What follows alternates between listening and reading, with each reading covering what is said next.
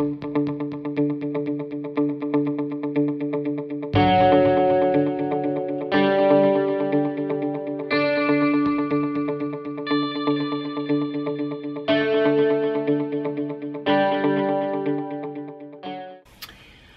it's T with TeaQuilts, and I learned through my news feed that Nancy Zieman has passed today, and I had read before where she was critically ill, and so I knew that it was going to be happening soon. So I thought, in honor of Nancy Zieman today, that I would do one of her blocks from her 2017 Mystery Block of the Month. And I have already printed out my January pattern. In actuality, I just printed the first page. When you go to nancyzieman.com and look for her 2017 block of the month, I'll give you a page to the top part of the block of the month. And you, all the way at the bottom of her post, you'll see a button for a PDF for you to print. And when I did download that PDF was 22 pages long, and it's partly because she has a lot of advertisements of how to use particular rulers and tools that you can make your block with. So I did not print that. I just printed the first page, and they're very basic blocks. They're blocks that have been in the sewing world for a long time, so they're not really copyrighted blocks. But I thought that I would make her Goose in the Pond block, which is the January 2017 block of the month. And I'll leave a link in the description box below if you want to do the quilt or do a block or two in her honor. But I thought that I would do some of the blocks in her honor. So I have already picked out my fabrics for this block, and I have also cut my pieces as much as I can for this block. So I will show you what I'm working with. So here is a close-up of the block in case you didn't see it before. And I just wrote 2017 because on the top page that part didn't print. And then I just wrote down here what I needed because I was not going to print out 22 pages to do this block. One thing to note that I do actually like about this block is that they are 15-inch finish. So they're not your standard 12-inch finished block, so they will not work with those projects. First off, I have decided to make a green quilt. I have so many green fabrics in my scrap bin that I cannot close the drawer, so I have decided that I am going to make a green quilt. So I just went and pulled all green fabrics. All it had to do was be predominantly green. It could have other colors in it, so that's what I will be using throughout making any of these blocks. Even if I don't continue, then I'll just have one green block. For my center, I have elected this floral print, and then I need to do checkerboarding around this particular area. And for those pieces, I have chosen these fabrics.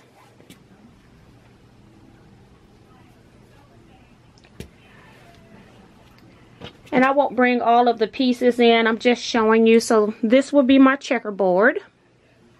And then I need dark half square triangles.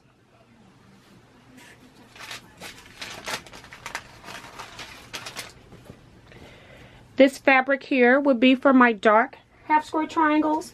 And then I also need some lighter half square triangles. And I have chosen this fabric for the lighter half square triangles. And then I just chose to do this as a green and white quilt. So now I also have a piece of white that I have cut out. So you need 6 fabrics to make this block, 1 background, and then 5 different green fabrics. So here's my 1, 2, 3, 4, and 5. And again, I am not actually reading the directions. I think when we start to make quilts, we need to realize that we can change how something is made. If somebody is telling you to make a half square triangle one particular way, you can do it another way. So I already had some triangles on a roll, and I am trying to get rid of them. They last a very long time. This row has 600 half square triangles that I can make in this size. So I am trying to use up these papers. Since these units will finish at 3" I elected to use my triangle on a roll paper. And so here is my 2 fabrics that I have right sized together. And for my dark, I actually need 8 of these. So if you count around, you can see where I need 8 of those. So I just cut off enough paper that I can make those 8 half square triangles. And then I will place this onto my stack. I will pin this and then I will stitch this. And when I cut apart on the lines, I will have 8 perfect half square triangles, and I don't have to do any marking or trimming to get those. And then likewise, I need 4 that are made with a lighter green. And so I have another piece of fabric here. I will just lay my other piece on top, and I have just a piece of paper that will make just those 4 half square triangles. So I'm going to go ahead and make all of my strip sets, and then I will also do my half square triangles and come back. I'm back, and I have my triangle on a roll paper sewn to my fabrics. And I just wanted to say that I also use Triangulations, which is a CD that has multiple sizes on the CD, so you can print any size you want. But I happen to have this paper, so this is what I'm using today. Now I've already stitched on the dotted lines, and now I have to trim around the outside and then cut down the straight lines in the middle. So I use my ruler on the straight line to make sure that I'm square. And then I'm right on to the edge of the paper. And I just continue to trim. And here I do like to use a rotating mat. I don't have to pick up my units to turn it.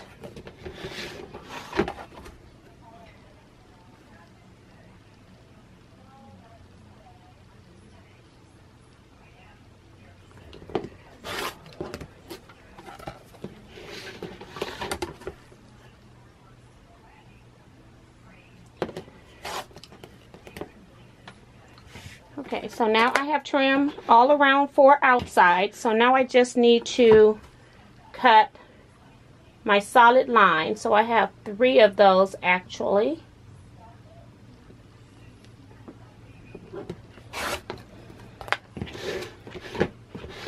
One down the middle.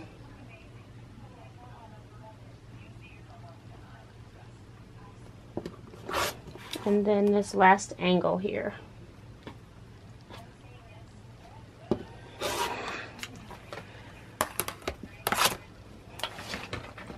Now another thing that I like to do while I have my triangle still laying here, I am just going to turn this so that I have a right angle to the camera, but I'm going to have to turn it when I cut. But right where that thread ends from stitching that diagonal seam, I go ahead and just take my rotary cutter and cut that off. What that does is it gets rid of the dog ears. And I do that on both sides. If I do it while it's still flat, then I don't have to square anything up. I already know that the triangle is squared up because of the paper.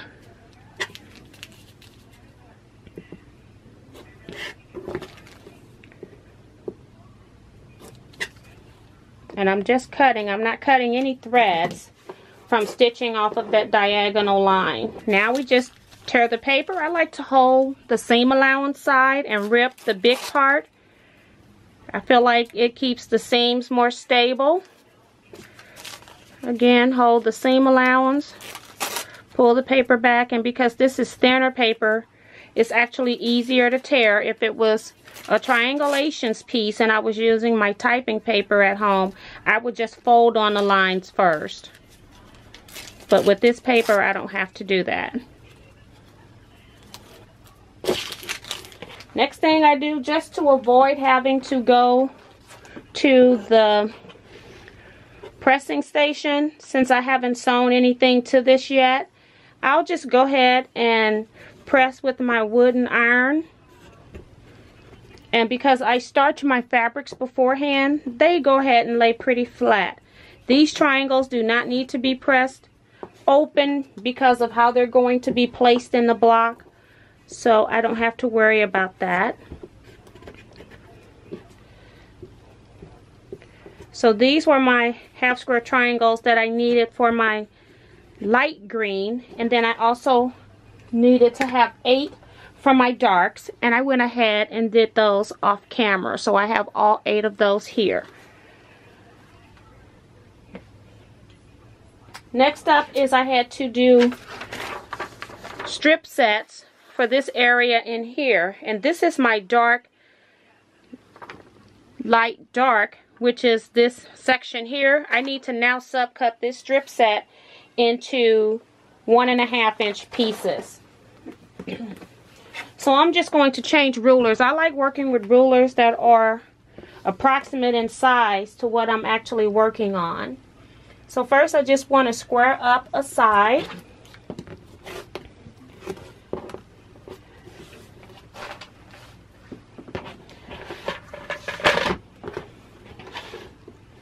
And now I want to just subcut this unit into 1.5 inch pieces.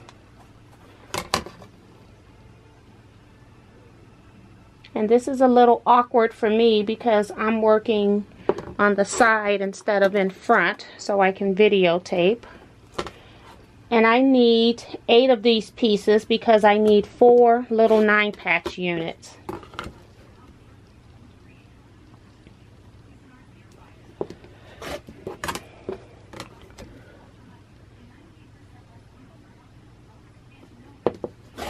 So this is 4.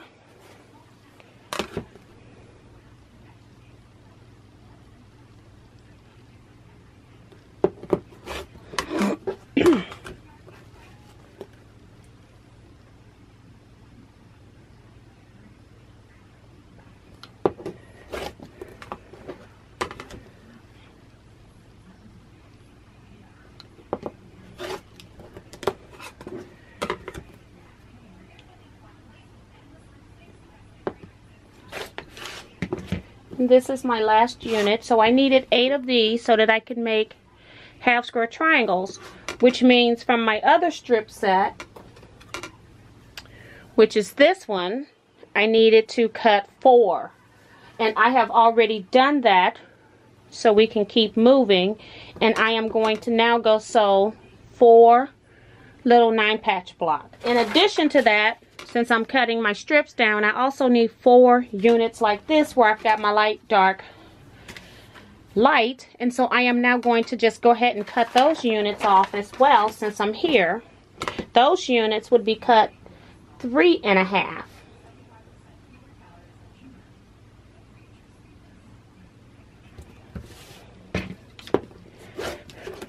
And when I sewed these units,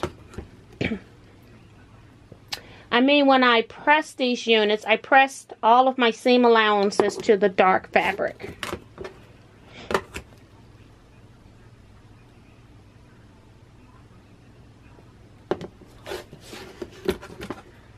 And we need 1 more. So sometimes when you have a strip set, you may have to reline up again when you're cutting many pieces off, so that's what I'm needing to do now.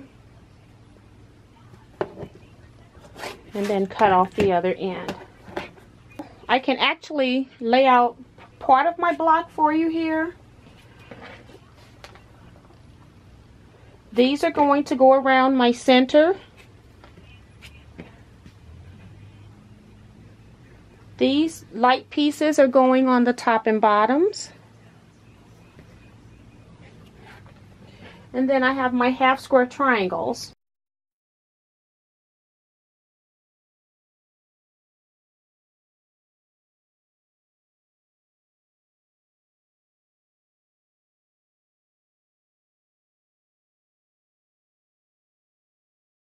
So this is how my block is looking thus far. I'll pull it out just a little bit.